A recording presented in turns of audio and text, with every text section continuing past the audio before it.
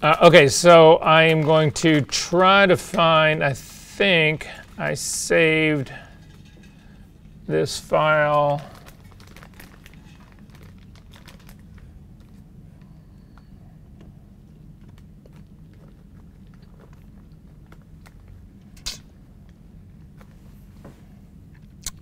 Maybe not. Oh, yep, I did.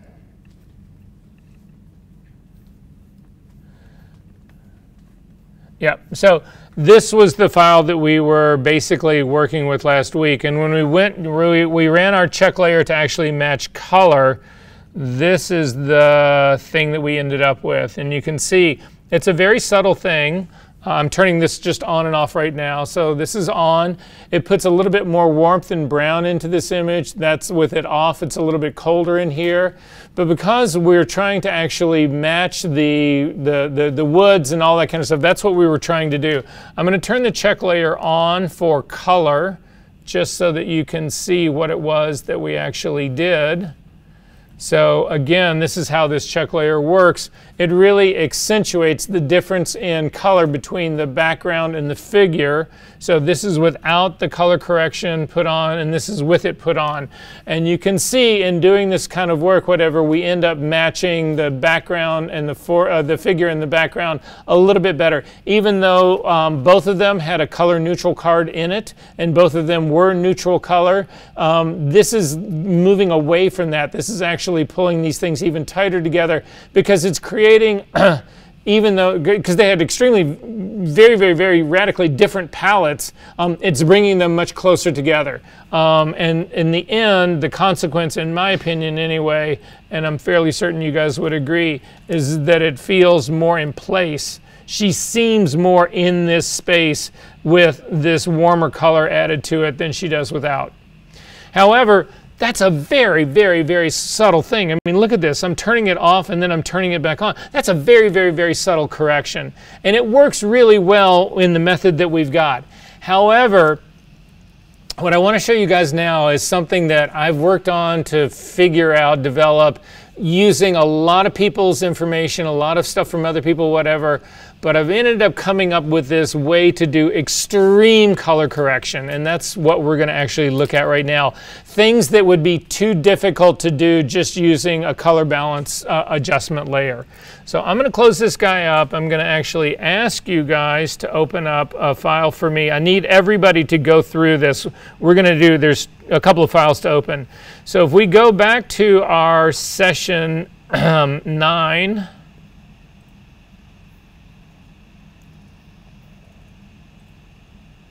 inside your session 9, there is a folder called Pix Imperfect Composite. And if you click on that, inside there are two files in there. One is called Lady in Red, and the other is called Night Street. If you can select both of them and open both of them into Photoshop.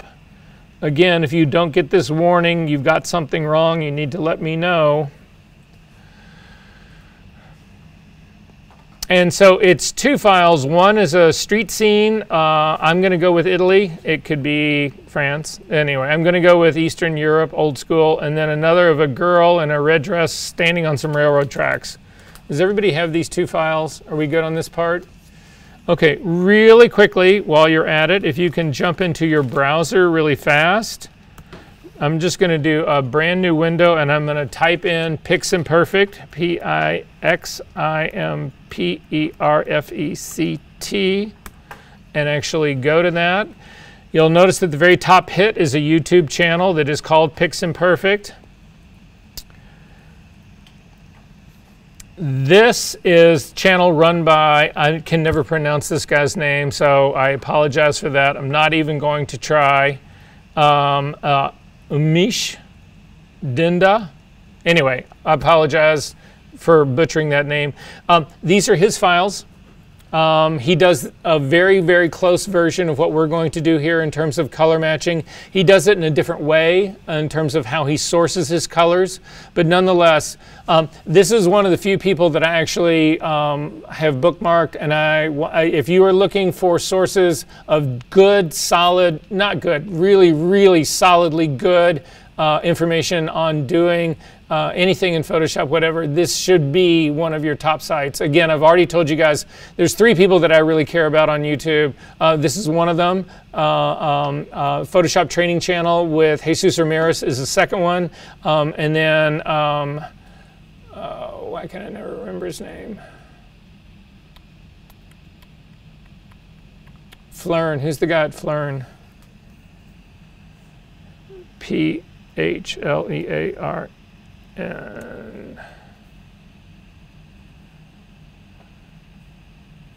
Yep, Aaron Nace at Flern. Those are the 3. So at any rate, I give credit where credit is due. And so anyway, that's where these files have come from. And that's, again, the method that he uses to actually do this color correction was a jumping off point for me, although I've taken it in a radically different direction. So just so that you know. Anyway, in addition to this, there is a PDF that exists inside your folder. So it's going to be inside your student folder for week number 9.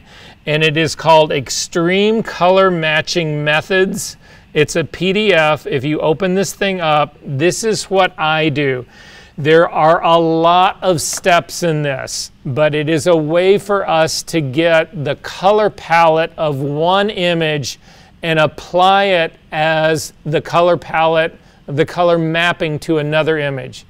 So, Jim, when you talk about wanting to do color grading, this is all the elements that you would really, not all, a lot of the elements that you would want to probably consider in doing color grading are going to get covered in what we're going to do right now. So it's not just for Jim, this is for all of you guys. But so that's kind of the road we're going down. But I'm telling you right now that this is an incredibly complex thing to do. So that's kind of where we're going to go through. I don't do this every day. So I open up this PDF and I follow the steps in the PDF. Again, a lot of them I know, but again, I will check myself every now and then. So I want you to open up that PDF because in that PDF is a link to an Adobe place that will allow us to analyze an image to bring its, to try to grab its color palette. So if you open up the Extreme Color Matching Methods PDF, you will see at the very top, there's actually, you should know about this before we get into this too deep, there's 2 methods that exist in here. The first one I think is more precise, but it involves more steps. If you continue through this, if you go down further down into this, you will actually get a second method, gradient map GIF method. There's a second method that's more abbreviated. Again, I don't think it's as precise as the initial one, so I just wanted you to make you aware of that. We are going to do the more precise version of it. If you want to explore the other one on your own, you're welcome to do that. Again, it's really explicit. But the first thing I need you to do is you need to get to this link. It's an Adobe website. It used to be called Color. They spelled it with a K. Did anybody ever work with Adobe Color? K-U-L-O-R, L-R-L-E-R? Yeah, well, anyway, they've changed it because it was a stupid name. But at any rate, if you click on this thing, again, it's the link that says right here, coloradobe.com / something, blah, blah, blah, blah, blah. At this stage of the game, once you get there, the first thing you need to do is log in. So you need to log in. Let me go back. Let me start that all over. To log in, you need to go up to the very top. It's that weird little icon that's at the very top all the way to the side. It's not actually, they've changed this. Oh no, where it just says sign in. Hello. Where it says sign in at the very top, you need to do that first. If you don't, there are things here we can't get to. So it just takes your regular sign in that you would actually use. So I'm going to just click on mine as continue. Again, we are on, if it shows you personal account or company, yours is a company account because it's all done here through the school. And then once this happens, then all of the things that we need to have access to are available to us. So everybody got signed in? No problem? Okay. So the next thing we are going to do is come over to make sure you clicked on, you'll see there's tabs at the very top. You want to click on the Create tab. And again, I'm just going to sort of follow this part. The next thing you want to do is there's a set of tabs underneath the word that says Adobe Color. There's Color Wheel, and then there's Extract Theme. You want to click on Extract Theme. And then we need to drag the image that we want to get our theme, our color palette from. And it is the background that we just opened up. So, say what?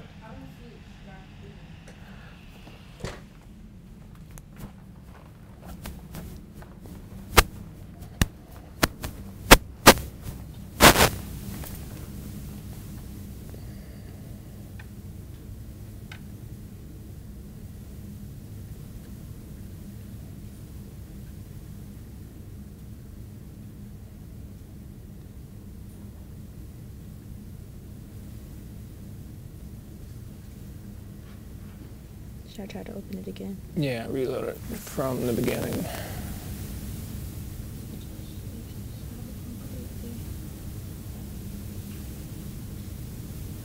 Yeah, it just opened me up like how you log into my Adobe. You still need to log in. Oh, you are. Okay, okay, that part's fine. Click on images. Now go back to color.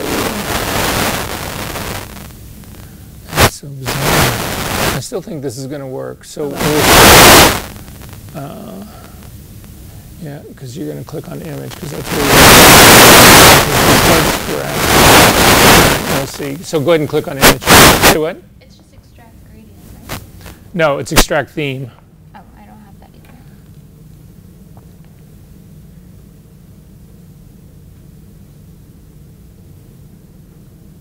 You guys are doing this in Safari. Are you doing it in Safari? Yeah. Is anybody else in Safari and having this issue? Don't see this? Say what? That's on Google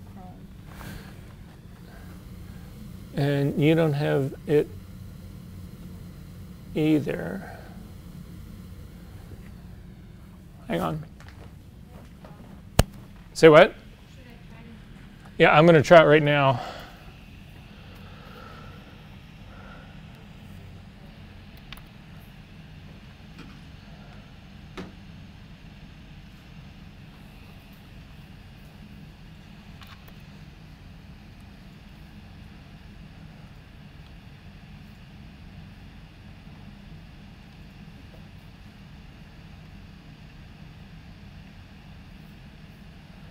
I've still got mine as extract theme.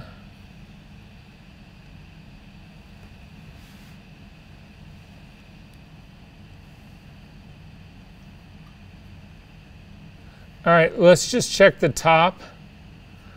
So when you guys look at the, yeah, this isn't going to help me here. Hang on one second. You got this without sending I'm sorry, what? You got this without sending in Chrome. It what? Oh, it goes in Chrome. So I need you guys to actually open that link in either Chrome or Firefox, not in Safari. So to do that, go back to your PDF. Simply select that link, copy it, and then go to either Firefox or Chrome and paste it in to the top and then load it and tell me if you get extract theme.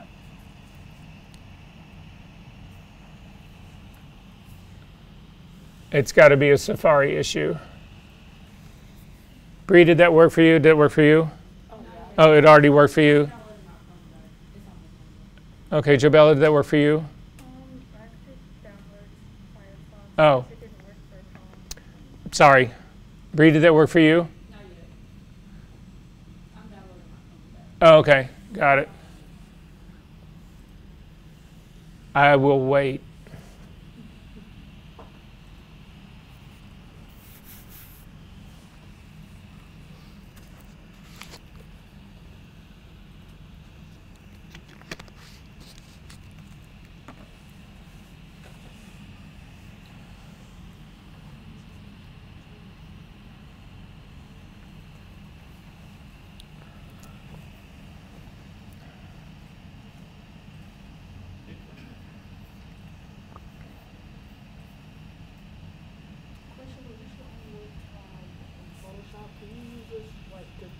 colors for a coding class or something like that? Can you use this as well? You can, what you can do is you can get all the color information. Whether you can then bring that into whatever other program you're looking for, I don't know, but you can certainly write down all the color information and get the exact color. Yes? Can I use this television, like the pictures I was showing, like the windows? You could, although this typically, you'll see. So ask me that question after we go through this. Great.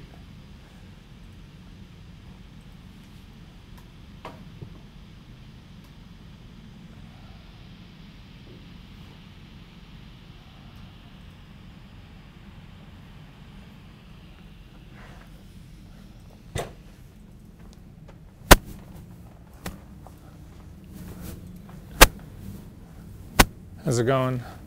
Loading now. Oh wait, that's still not, just, oh, I have to finish setting it up. This is too much, oh my goodness. Oh yeah, Chrome is going to want to run your life. I did You haven't even downloaded it yet. I did though. Oh, all right, is it Oh, running? there it is, okay. All right. Why does it keep opening? Do I need to like, You've got your default set, so you need to copy this and link. just take it in there? Yep.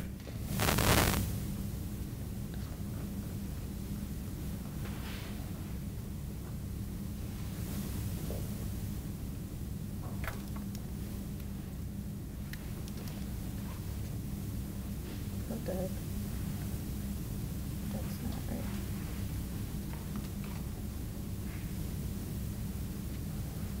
Copy.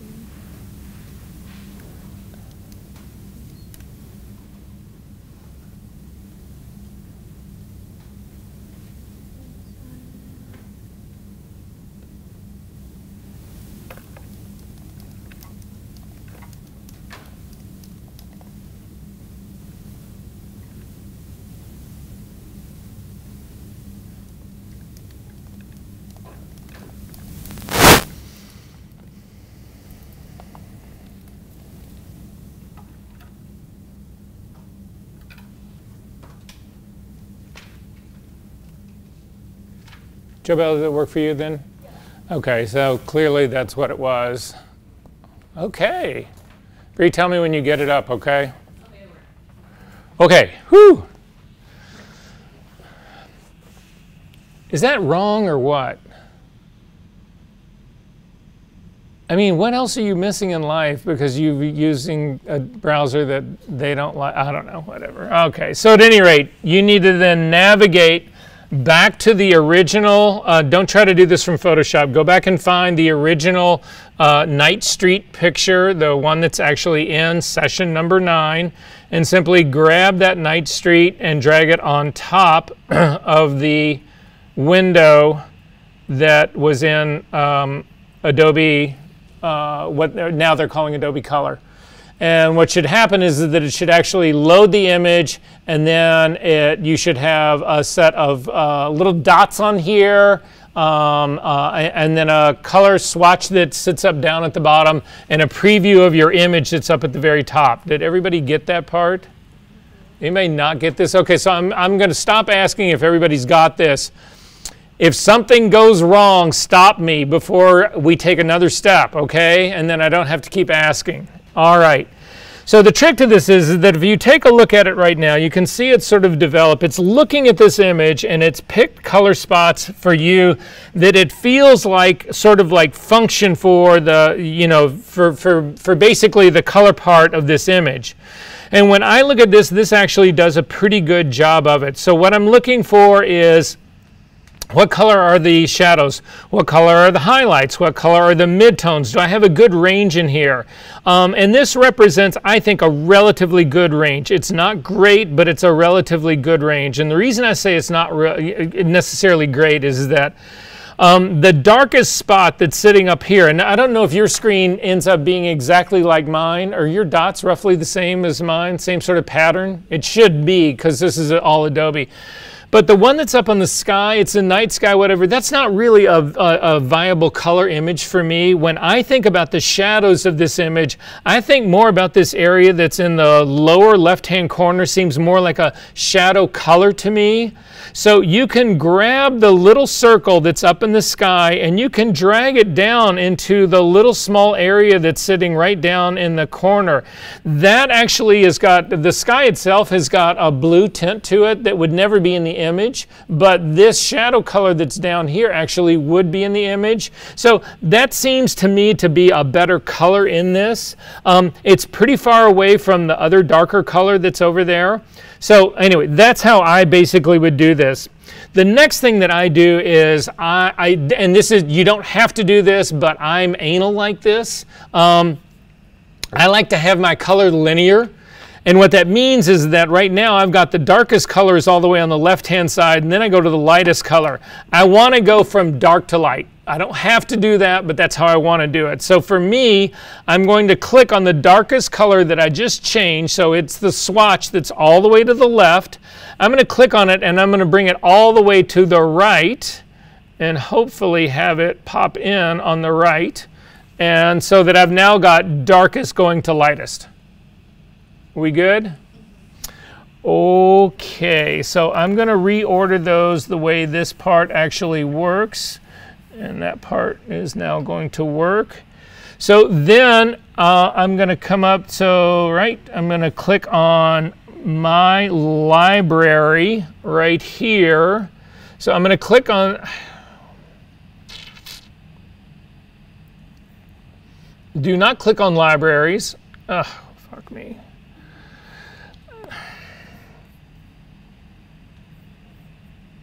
I'm going to try that again just for practice.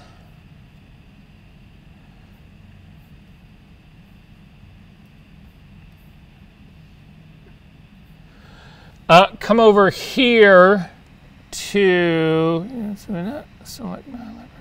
oh, so if you look over on the far right side, you'll see that there's a little preview of your color swatches, and then right underneath it, it says Save To, and there's this AES.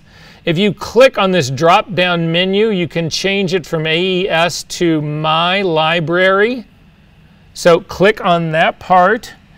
Then we actually need to name this thing, and it already gives me a name. It's called Color Theme Night Street. I'm going to leave it at that because that's exactly what it is. If you wanted to give it a different name for a different reason because you had multiples of these, whatever, you can rename that part, but in this case we're all right. And then you want to click on Save. So it says that the theme was successfully saved to My Library. So now we're going to go to step number 2, going up to the tabs that are at the very top that are in the black area where it said Create was in the beginning. Come across to where it says Libraries and click on Libraries. And in the Libraries thing that actually comes, you will see that there is a drop-down menu that says My Libraries. Click that to open it up, and your color theme should be sitting in there. Does everybody have that color theme in there? Are we good?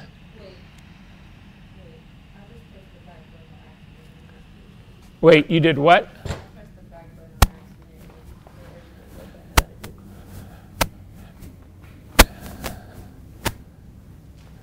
All right, that part's good. That's your library, and just hit save. And it saved it, and then click on Libraries, and then click Open Your Library, and that's it right there. Okay. We're getting there, guys. I know this seems like a lot, but trust me, in the end, you'll be shocked when you see what happens. Okay, so find your theme. Go ahead and click on it to actually make it active. You'll get a big version of it. So there were people in here who asked before, can you use this in another program?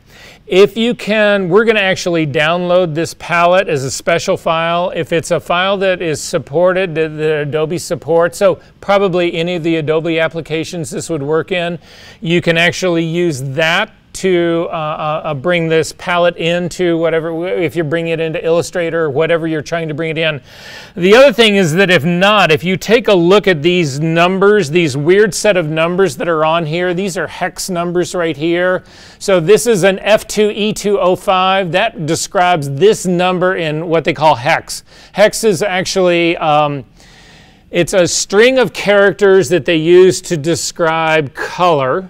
They use it to describe a lot of data, but the hex alphabet basically is A, B, C, D, E, F, 0, 1, 2, 3, 4, 5, 6, 7, I think. So anyway, that's the hex color. If you copy down this hex color, so for instance, I'm going to copy down this color really quickly just so that you know how to do this. It is an F2E205. If you go into Photoshop and click on your color picker, your foreground color picker, this is where your hex code is right here on the very bottom. Remember, we've talked about HSB, RGB, LAB, and CMYK. There's also this number right down here. This is the number that you would plug in for a hex code. So I'm going to plug in that exact number, F2E205, and that is the yellow that color represents. And then you would just say OK to that, and you would have that color. Make sense? So anyway, that's what these colors are. Back to our version right here. Again. So you want to come over here onto the right-hand side. We want to download this, but you want to download the ASE. This stands for Adobe Something Exchange. So it's I forget what the S stands for, but anyway, it's an Exchange file. You want to click on this to download it. And now typically what I do is you want to save this download file in a place that means something to you. So I'm going to put it in the folder that has my two image files with it. So I'm going to go to my session 9, and I'm going to go to that Piximperfect folder, and I'm going to save this ASE file to that folder so that I know where it is.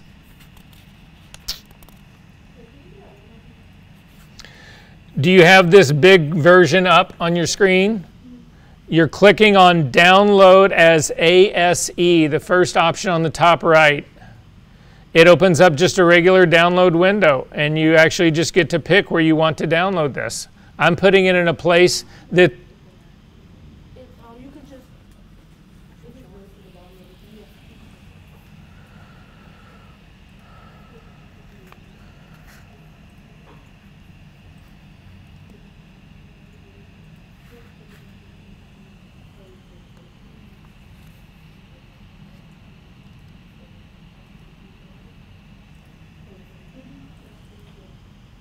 we good? Yep. Everybody else okay? Okie dokie. We're going back to Photoshop. So back in Photoshop, everybody good? Okay, back in Photoshop. There's a window that we don't use very much that we are going to use right now. So to get to it,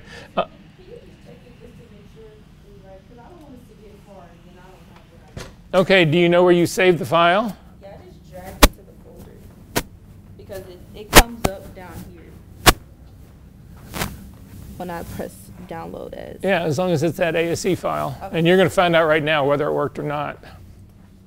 So we need to bring that color swatch into Adobe Photoshop. And once we bring it in, it'll actually stay with us until we get rid of it. So the place where it's stored is what they call swatches. Now we don't keep the swatch window open in Photoshop because there's very little reason to actually do that part, but that's what we're going to do right now. So to bring this in, come up to the window menu and then come down to swatches, and it will actually open up a dialog box. It's actually a palette. And I'm going to drag mine to make mine larger. You'll notice that I've already got one version of this already in here, so I'm going to get rid of that version. So we need to actually then bring that file in. So everybody's got this thing open, right? Swatch is open? Okay, because this is going to be our exchange place. So, what? Go to the Windows menu, come down to swatches. Begins with an S. Are you good? And then it should have opened up a dialog box that probably doesn't look like mine, but it's got swatches at the very top. Are you good? Okay. So there is a flyout menu across from the tab from swatches. You need to click on that flyout tab. It will give you a drop-down menu. And you need to select import swatches. It's almost 2/3 of the way down. So take a look at my screen to see where I'm at. Click on the thing that says import swatches. A dialog box will open up, and you need to navigate then to the file that we just saved 5 minutes ago.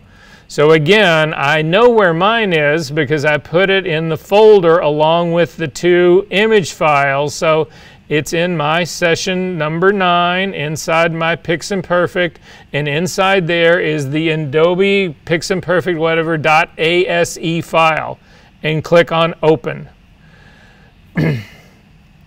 When you do that, at the very bottom of your swatches, you should get a file that has the name on it. And if you click the little drop-down menu, you have now got that color palette inside Adobe Photoshop. Has everybody got this part? That part worked out okay? No.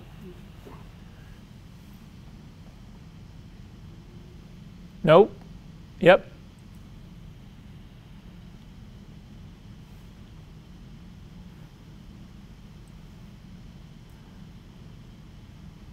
Download as ASE. ASE.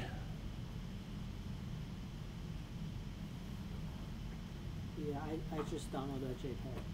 Oh, then go back and download the ASE file.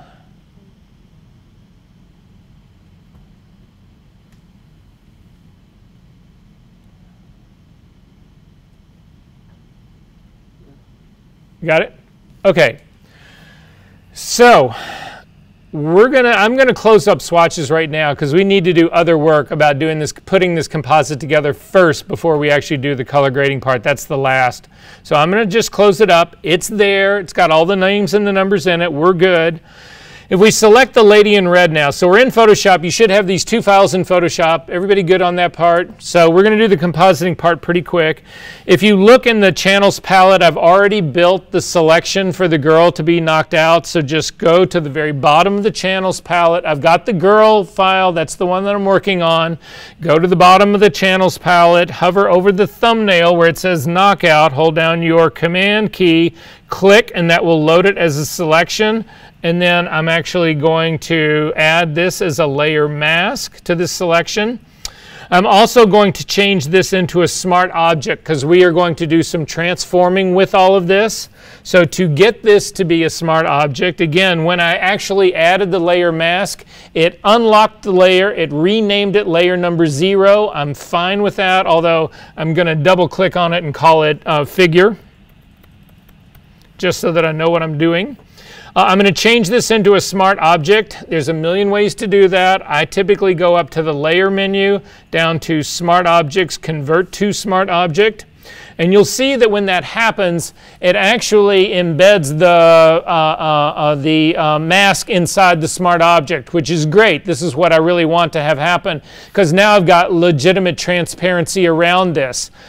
If you double click on the smart object, you'll notice that it'll open back up and you've still got the file and you've actually got the, file with the mask on it.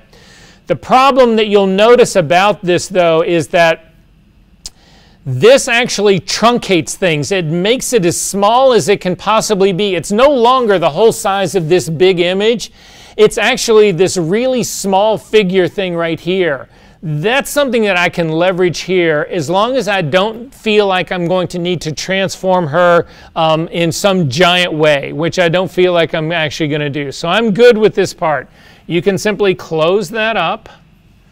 we're going to take the smart object now and move it over to the night scene. So I'm going to just click on the layer of the smart object. Again, this is why I don't use tabbed behavior for my windows.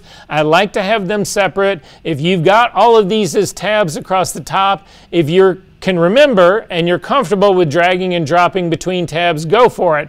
For me, I prefer to have it this way. If you want it more like mine, tear your tabs off so that you've got separate windows.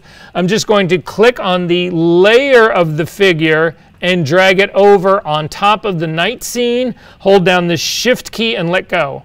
And it will bring the girl into the scene completely centered into the scene. That's what it's all about. Are we good on this? I'm going to go back to the original girl and close it up. I don't need it. I'm not going to save it. I don't need that work anymore. It's actually already done. So now I've got my figure in my scene. Everything is ready to sort of like work on here. So first things first on this is that I need to make a couple of adjustments in this. And the first one is I need to scale the girl to get her in perspective. Now, if you you don't need to do this. I'm going to do this really quick. Actually, everybody do this. Everybody do this. We need to open up the girl again. So go up to your File menu, come down to Open Recent, and pick Lady in Red, and it'll bring the file open again. We need to find her vanishing point and the horizon line for her. So has everybody got the girl with the railroad tracks open again? Okay. I do it with the pen tool. You guys already know this, but I also do this on the pasteboard so that I can go beyond. So I'm going to hit the F key to get to the pasteboard. I'm going to hit the P key to get the pen tool, and then I'm going to trace the railroad tracks. So I'm going to do, I typically don't do the inside of a railroad track or the inside of any of this. I would do the outside. So I'm going to click on the outside. I'm going to start with the rail on the left. And I'm just going to do a point so that I can trace the whole line. And again, if you don't see the rubber band part, this blue line, you're never going to be able to do this. To make sure that you can see the blue line, click on the gear of your pen tool and make sure that rubber band is checked. And then I can simply trace that line. I'm going to click one point. I'm going to then come back around, and I'm just doing other points out onto the pasteboard so that I can get to the beginning of the other rail on the right-hand side. Again, I'm going to trace the outside of that rail, and I'm going to click on that. And you can see now where these 2 points intersect, and they intersect basically at her forehead. If I pull down a guideline from my rulers and put it right on the intersection of those 2 points, you can see they run right through her eyeballs. So her eyeballs are where the horizon line of this image is. So now I know that part. I can now close this image up. I don't need to save it. I know that the horizon line is her eyes. Makes sense to everybody? Okay, hit the F key to get out of here. F key one time will take you to the black pasteboard. F key again will get you back to the stoplights. Go ahead and close this image up. We don't need to save that. I just wanted to find out the horizon line for her. Back on to my composite now. I'm going to turn off the girl. I need to find the horizon line of my night scene. So I'm going to do the same trick. I'm going to hit the F key to get to the pasteboard. I'm going to hit the P key to get to the pen tool. And this gets to be tricky, some of the things that you pick lines that you want to trace. So I know, for instance, that the line that's going along the ground where the street is actually meeting the building, it curves. It's not a good line for me to pick as a horizon line. It's probably not level because, again, it's a grate going uphill. So what I do know that is in all likelihood level is going to be the bottom of the windows. That part I can pretty much guarantee would not be on an angle. Again, there's weird architecture out there, but when you think about it, most windowsills are level, no matter what kind of space the building is on. So even if the building is on a giant hill, the windows are level, and that's the part that matters to us. So I'm going to start with the top window on the left, and I'm going to do it on the ledge, on the very top of the bottom window ledge. I'm going to click on that, and I'm going to drag a line down so that it traces the window ledge. And I'm going to click and say that's 1 point. And then I'm going to do the other two. There's 2 windows on the other side that are deeper in. They're past the door. Again, I don't trust the, you can see there's a line where there's sort of plaster work is meeting stone work. Well, that could be level, but I don't know for sure that it's level, but I do know that the opening in the windows will be level. So I'm going to click a point there in the top corner of that window, and then again, trace another line down so that it traces exactly the top edge of that window. And I'm going to just click and add another point out here. Where these 2 intersect is my horizon line of the scene that we're dealing with. So I'm going to click and drag a guideline down from my rulers. If you don't have your ruler showing, click on your view menu, come down and put a check mark by your rulers, and now you will be able to click on a ruler and drag a guideline, a non-printing guideline down to the intersection of those 2 converging lines. That is the horizon line of my night scene. How do I do what? Oh, I'm not making a curve. You're not clicking and dragging. Hit Command Z, Command Z, Command Z. Go all the way back. Keep going. Good. You can turn her off. Click on this point up here. No, you're dragging. Don't do that. Okay. Hit Command Z. Click once and let go. And then pull out a point here. Line it up so it runs along that line. Keep going down.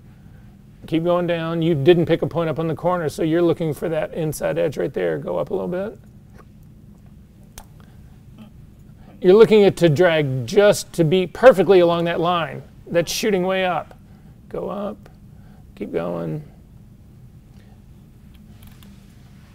You don't need to be anywhere that far down. Put your cursor right up in here.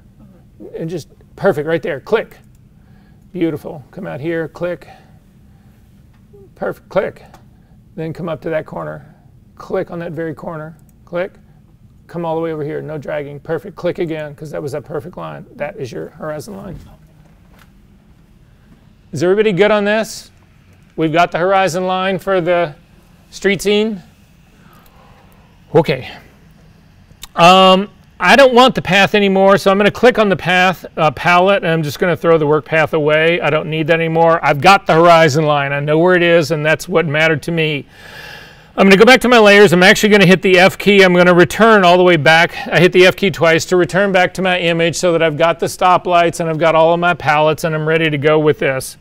I'm going to turn on the figure here, and first thing I'm going to do is scale the figure to something that is in my scene that I know is actually true in my scene, and it's going to be the door. So I know where she needs to be. I don't want to see this horizon line right now. I'm going to use it in a minute, but I don't want to see it right now. So I'm going to hit Command H. That will actually hide it. If you hit Command H again, it will bring it back. That's true of all the non-printing things. So if you have marching ants and you hit Command H, they're hidden. Command H will bring them back. If you've got color sampler control points and hit Command H, it'll hide those. So anyway, it's just to hide things so that they're not in your way. So Command H will hide that.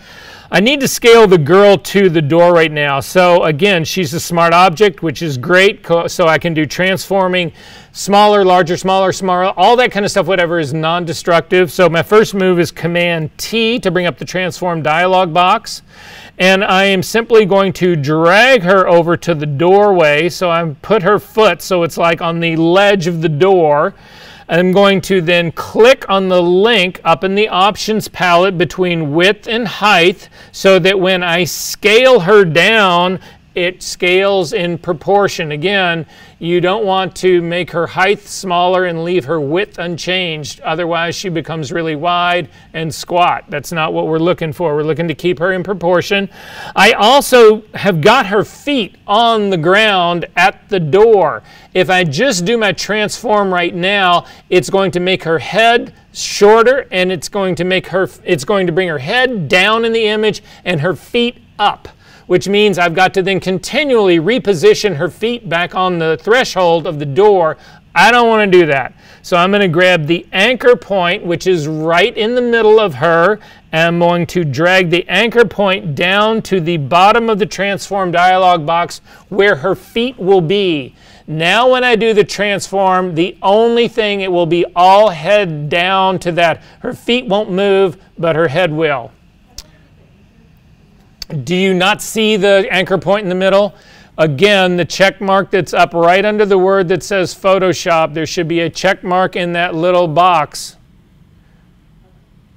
If you go back to our session number 1 and go through those preference settings, you can set a permanent version of this and not have this happen again.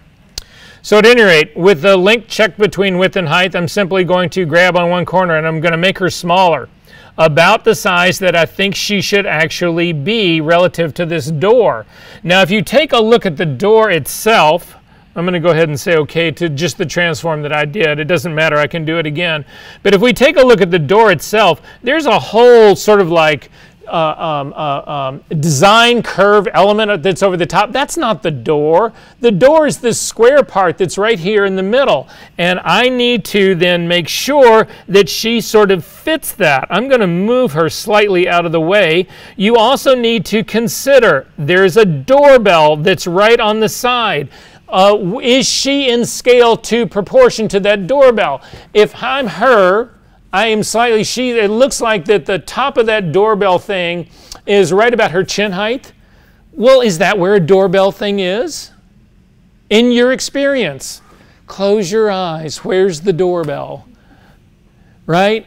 If it's got names on it, it's not down at your waist. You don't get down like this and look at the door guy. It's not up above you. You're not looking like fucking way up there in the side, whatever. You're looking kind of right here. It's pretty much where it is, and so that's scaled pretty close to where it is. Does that sort of make sense? So I feel like she's scaled about right. In my case, looking at it now and the door and relative to everything else, I think she's still a little bit too big. So again, I'm going to go back to Command-T.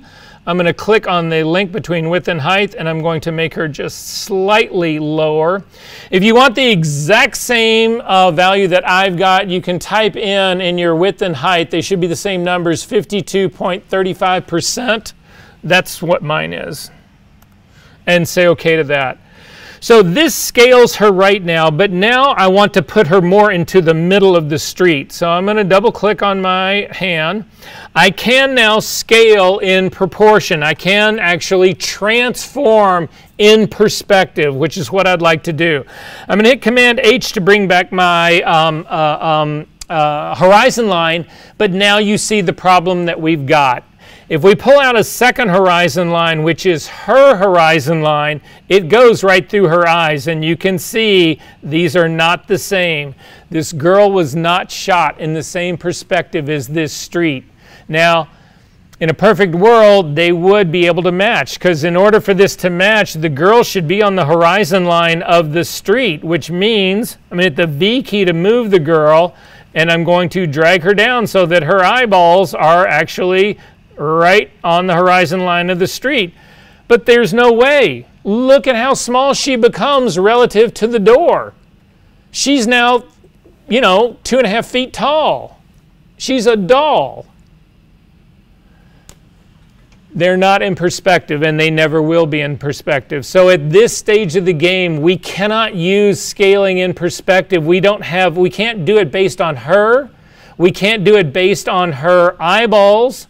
We can't use either of the horizon lines. To use the one of the city scene is just as bad as using hers. And you would think, okay, well, let's split the difference. We'll put a horizon line in the middle. That will not work either. You basically have to just guess and eyeball this part. So I'm going to hit Command-Z to put her back by the door. I'm going to get rid of these horizon lines because they're not helping me. I know now that there's a mismatch here, and there's nothing I can do about it.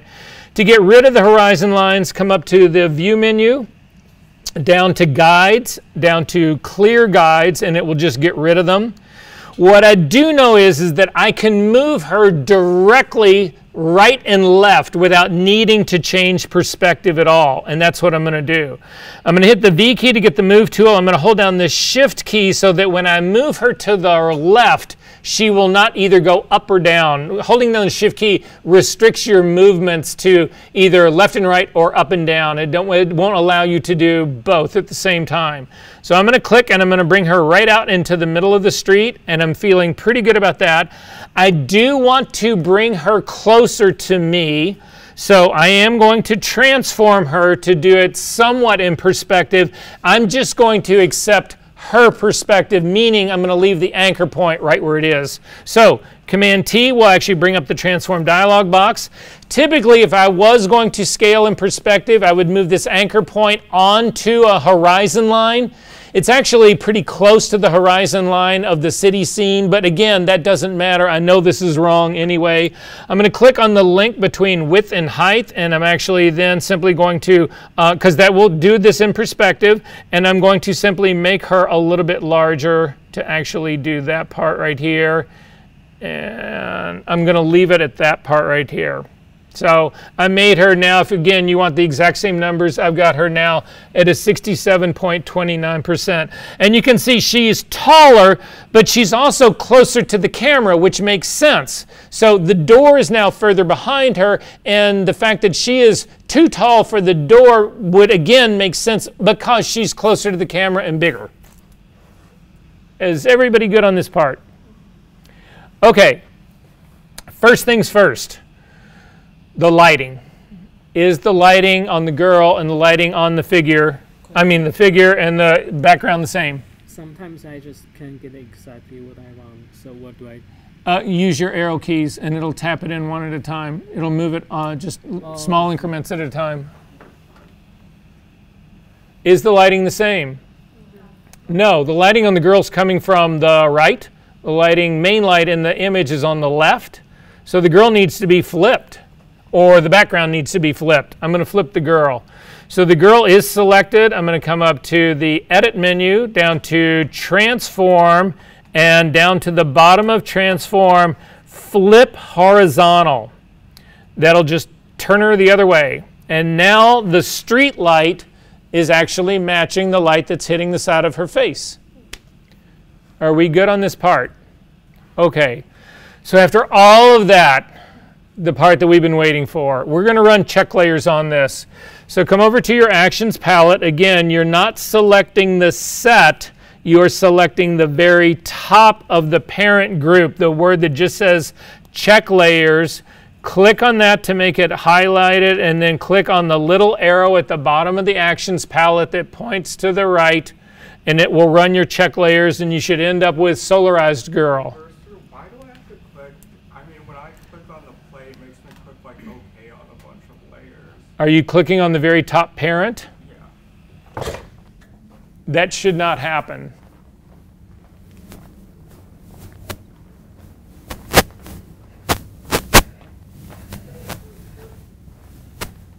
So this is the top parent, right? So check layers, and then I click this, and then it does this. Yeah, there's something wrong. We need to reload your check layers. So hit cancel out of all of that. Go back in history to get rid of all of this. Or just throw the check layers away. Good, and then let's just reload them. So go up to Actions. Go to your check layer set. Click on the set. Throw it away. Perfect, and then go back to the window, to the flyout menu. We're going to load Actions. Navigate to this, click on the layer set.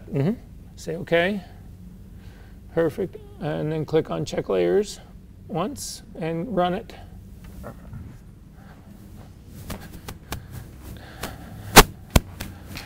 Okay, so this starts off just by default the way the image, the way the action ends is it's got the color on. We don't want to start with color. We're going to actually start with luminosity.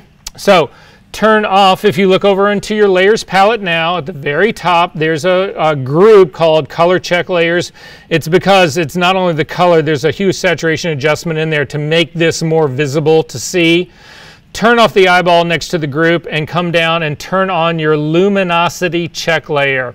It'll make your image black and white, and you can see the immediate mismatch in this. The girl is way too light for this scene.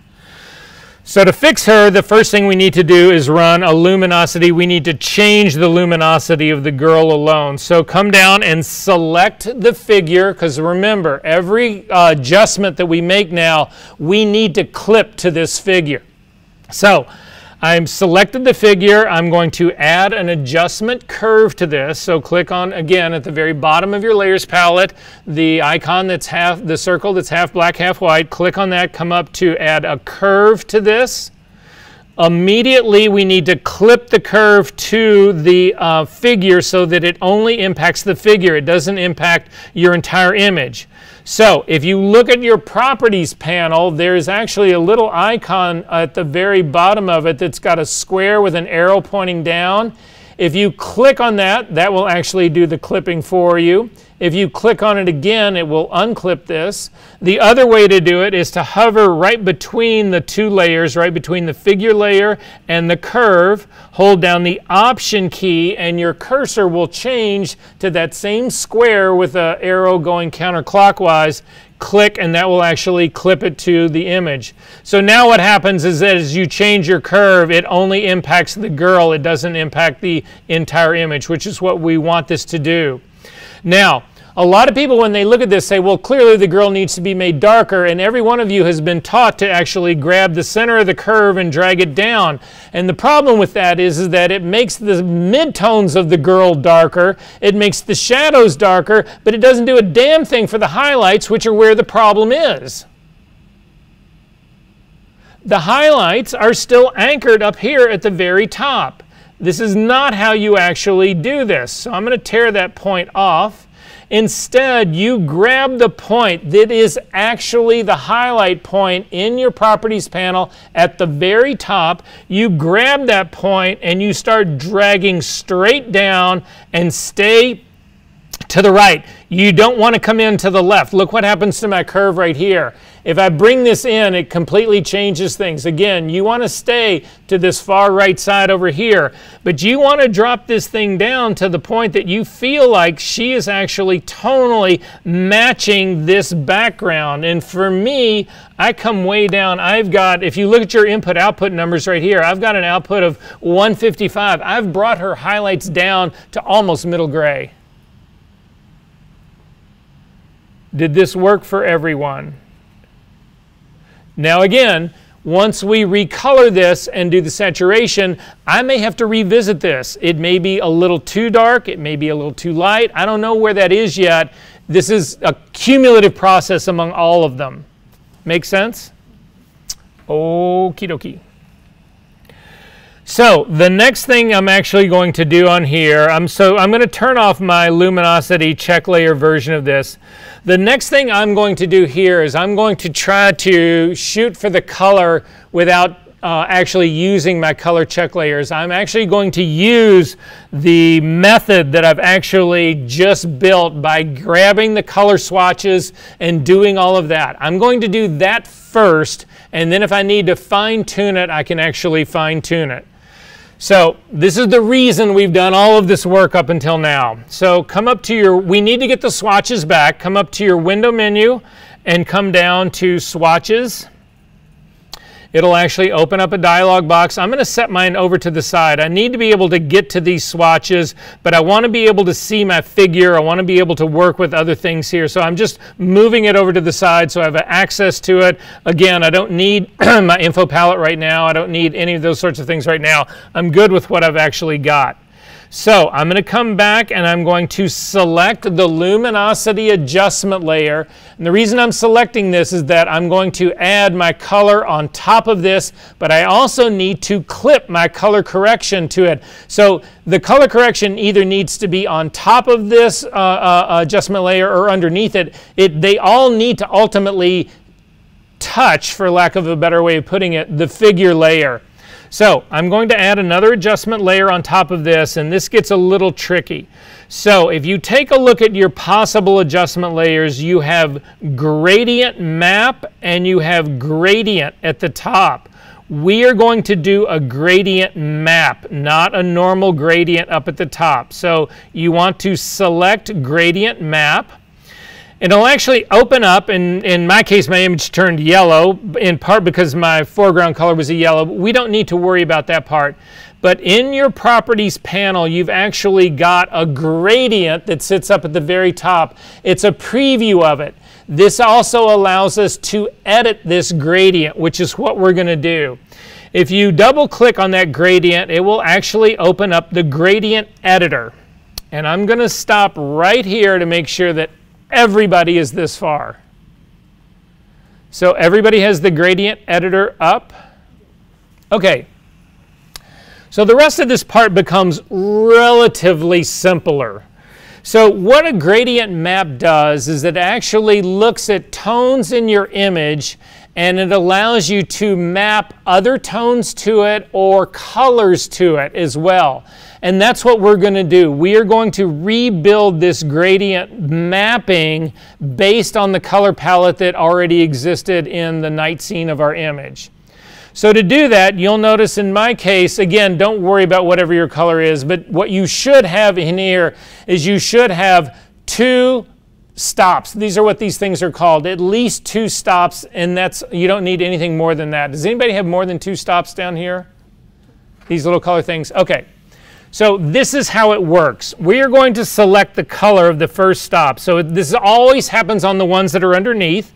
Click on the color stop color, and it will actually then change the color. You'll see down at the bottom here to a color picker. You need to click on that, which will open up the color picker, and then you need to come over to your swatch and pick the darkest color. We are going to go from dark on the left to light on the right.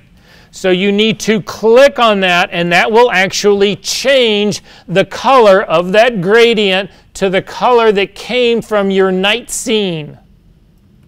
Did that work for everyone? At this stage of the game, though, you also need to look at the location, and you'll actually, I take it back, not look at the location.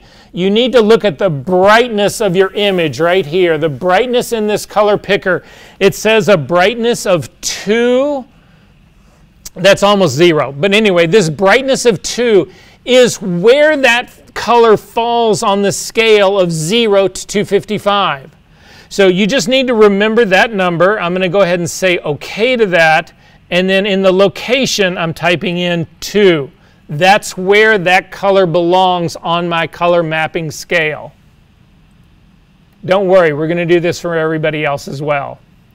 So now I'm going to do my brightest color. To do that, go to your brightest color, hover underneath the color stop, click on it. It will change your color down to the bottom to whatever color was already in there. In my case, it's white. Click on the color, the word color at the very bottom, and the color picker dialog box will open up. You need to now click on your lightest color, which is that yellow. So I'm going to click on that. It loads the yellow as that color, and it gives me a brightness of 95%. I'm going to say OK to that, and then type in 95 for my location. This is now mapping not only color, but brightness. Where does that color live? Is everybody still with me? OK. We need to add 3 more stops. Yes? It just crashed? Yeah, I saved it right before we did the gradient. Okay, you should be good. If you've got Chrome running, quit it now. It'll help. Actually, quit Chrome. Don't just close the windows.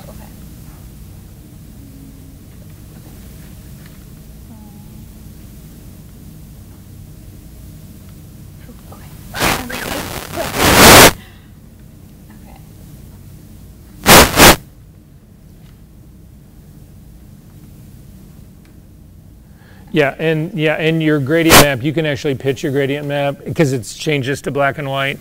You can also pitch, leave your curve. So again, adjustment layer, gradient map. Perfect, and then just click on the gradient editor, and then show your swatches again. Perfect, and we'll do your darkest color first. So click on that first line. No, click on that guy. Click on that guy. Click on the swatch then. Perfect, and you'll see it says 2 on there. So go O, you say 2, go ahead and say OK.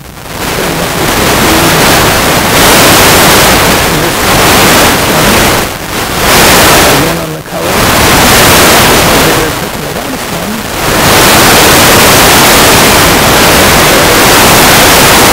95, and you're with me. Okay, thank you. Okay, so to add color stops, you simply put your cursor underneath the gradient map line, the editor line. It doesn't matter where you put it down here because when you type in the location value, it's going to move it.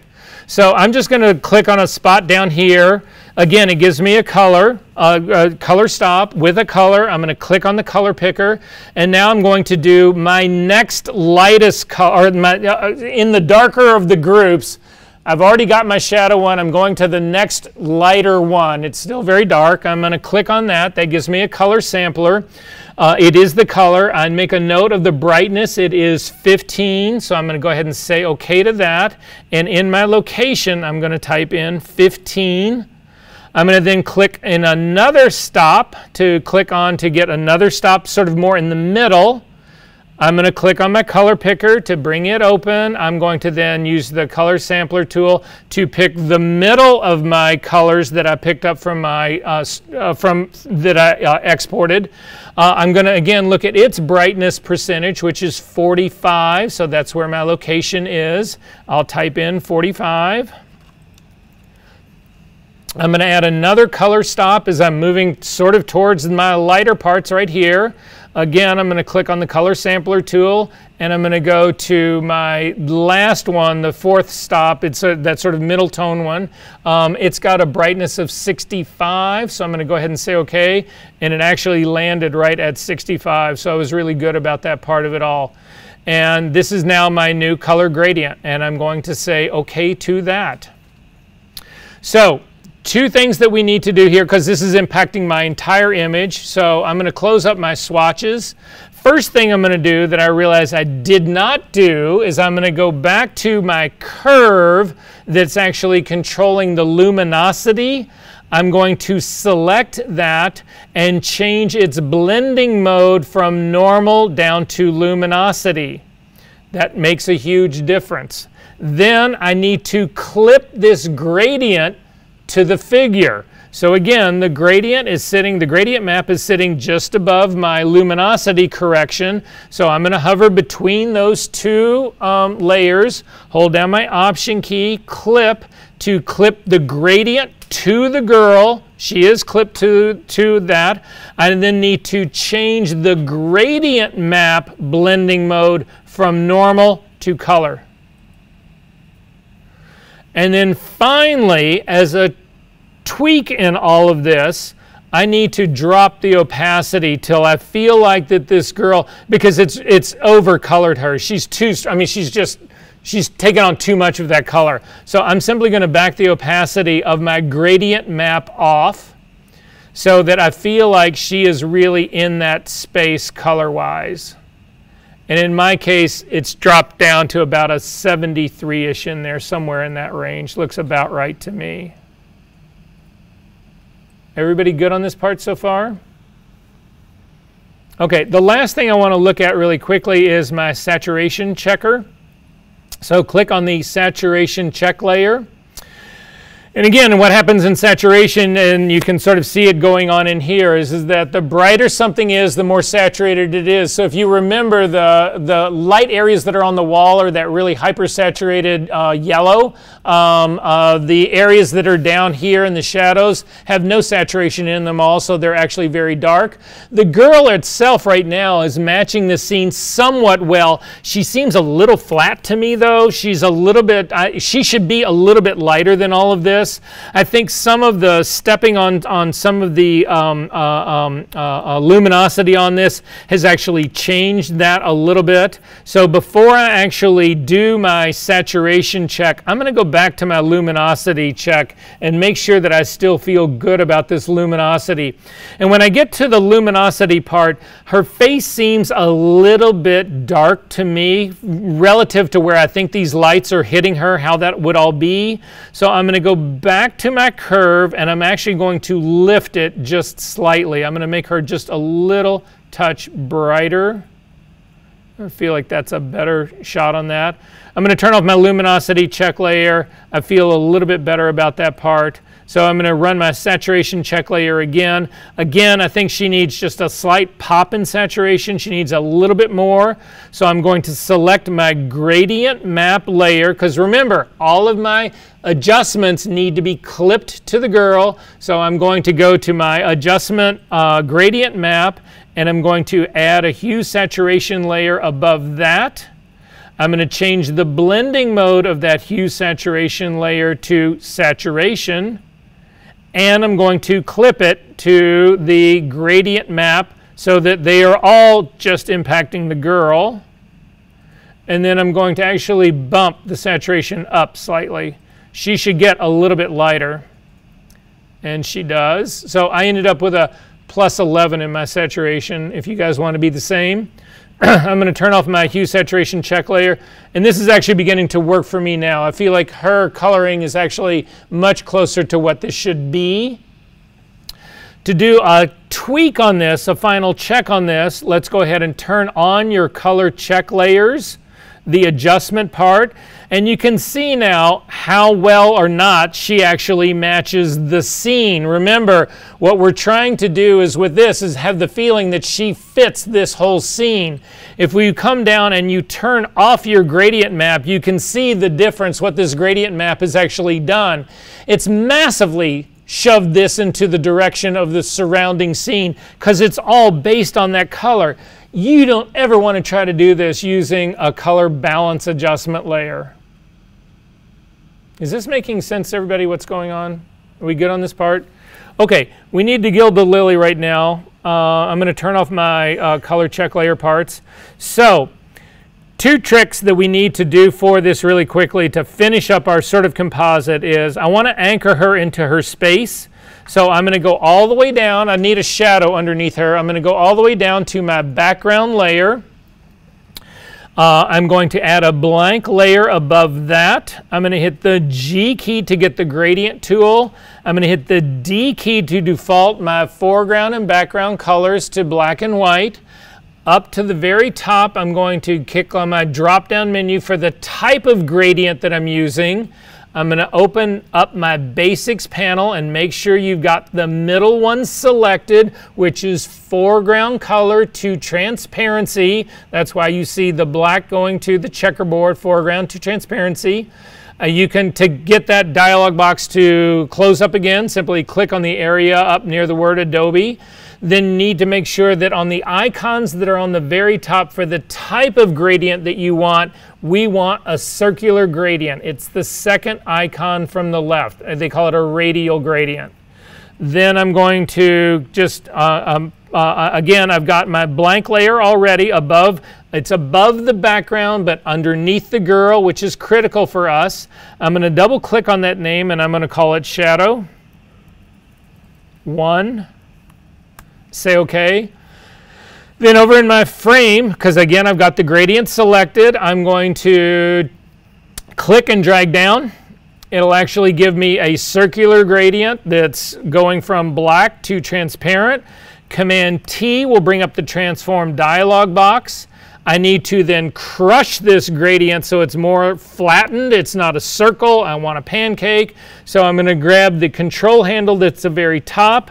I'm going to hold the Option key so that when I move the very top handle, it also moves the bottom handle. So I'm compressing this gradient from both the top and the bottom. If you don't hold down the Option key, it will only compress with the handle you're using.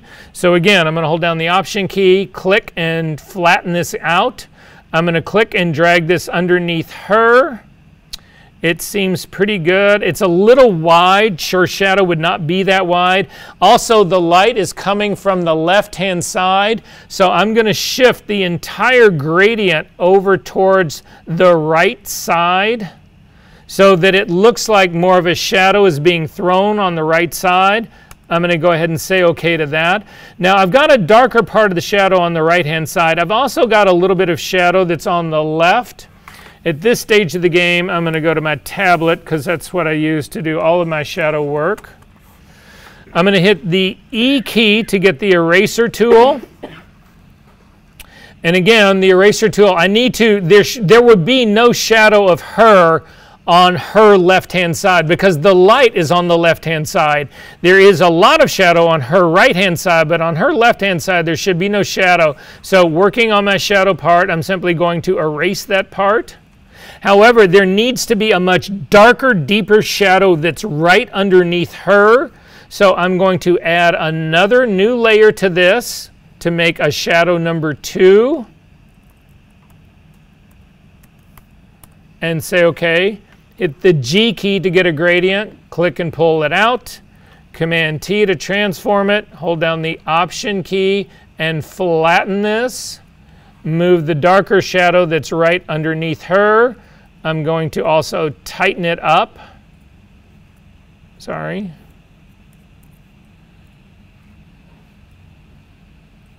And push it back a little bit. And accept that part. And then I'm going to fade it back a little bit. It's a little too dark, so I'm going to drop it down to like an 80, something like that. That's feeling pretty good about the shadowing underneath her. If we want to take a look at the before and after that, I can turn them both off and then back on. You can see it grounds it to her. But the last thing that I need to do on this, it doesn't really explain what's going on here in terms of what's happening on her, the light that's actually on her. She's basically flat lit, and she needs to be top lit. So what I need to do is I need this whole thing to fade from her down. I need her lower part of her skirt to be darker than the upper part of her skirt. So that's what I'm going to go after next. In the next part, I'm going to go back up because this needs to be on the girl, but not on the background. So I'm going to go back up to my top adjustment layer. It was the hue saturation layer that I put up on the very top because this next layer also needs to be clipped to this girl, right? So I'm going to add another blank layer on top of that. It's just going to be a regular layer. I am going to clip it, so I'm going to hold down the my Option key and click on it so it clips over. I'm going to call it Darken Skirt or Darken Dress and say OK to that. I'm going to change the blending mode of this to luminosity. Again, I don't want to shift in color. And then I'm going to hit the B key to get a brush. I'm going to make it a completely soft brush. The blending mode is going to be normal, 100% opacity, 100% flow. Black is my foreground color, and you want to make your brush as big as you can get it. I'll show you what I'm looking for here. So again, I've got a very soft brush here. What I'm really looking for here is I want the middle of my brush to be at the bottom of her skirt because again, the middle of my brush is going to be its darkest. As I move up to the edge, the brush is a soft brush. It's going to get lighter and lighter and lighter. So you want to set the middle at the bottom where her feet are, but then you want to make the brush big enough to go to where you think the fall off should start happening. And I think the fall off should start happening right underneath her boobs. So this is the size brush. I'm going to make it just a little bit bigger. This is the size brush that I'm going to do. Again, at this stage of the game, you want to do one single dot. Just do a tap. If you're doing your mouse, that's fine. Just do one click. And it will actually make things considerably dark. but they're clipped to her. This is exactly what I'm looking for. It's actually really dark at her feet and then going up, fading up to her dress. The only issue here is it's too strong. So you simply take the opacity adjustment of this layer and kick it back to the point that you are happy with how it works. So I'm getting this one back here a little bit. I'm feeling pretty good about what's happening on her hands, but the skirt itself at the bottom still needs to be darker. So I'm going to do another one of these layers. Again, I'm going to simply click on another one. I'm going to hold down the Option key to clip it. I'm going to call it Darken Bottom Dress.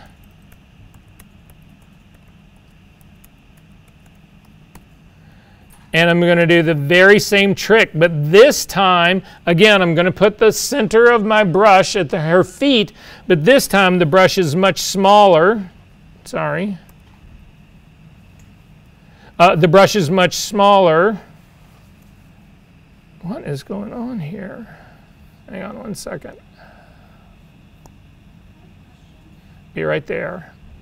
Let me just save this before I lose it. Okay, shoot.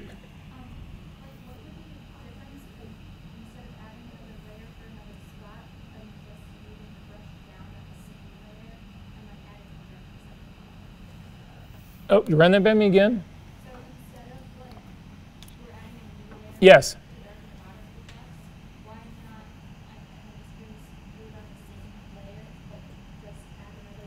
Well, because in that area right now, it's already black on the brush, but I've pulled the opacity back to let the top be where the top should be, so it gives me independent control of them.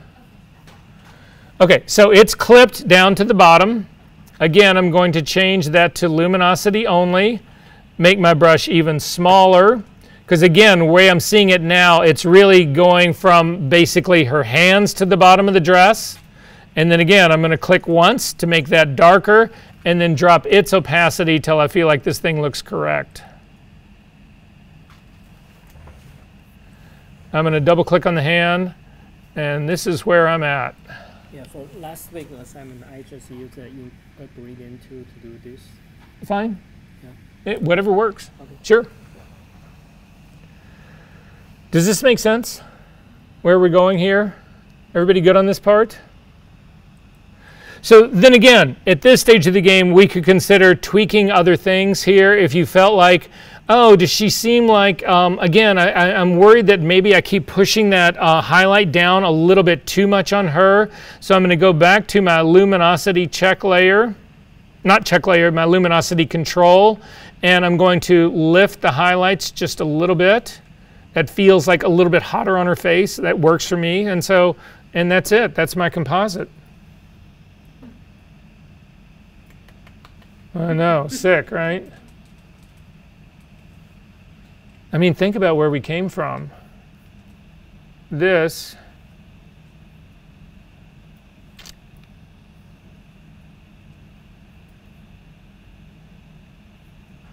that to that. All right. Say what? You need one, right? Yes, we'll do a quick break. 10 minutes. It's 5 after, quarter after. We got a lot to get through. All of this was supposed to have been done last week. It is what it is.